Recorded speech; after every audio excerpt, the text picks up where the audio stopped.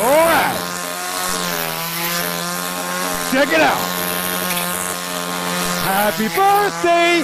I will proofread and edit your writing for $5. I will record an awesome and professional voiceover for you for only $5. I will write you a fun 30-second instrumental for any brief for $5. So basically, Fiverr is a marketplace for services. When we thought about $5, it was kind of the sweet spot. That's a very low risk price. It's a price of a frappuccino. And for sellers, if you can actually slice your skill thin enough, you can actually do 5 or 10 services per hour.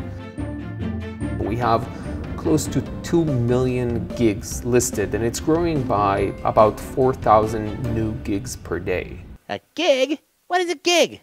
Fast Company says the definition of a gig is a job, especially one that is temporary or that has an uncertain future, like mine, which just ended.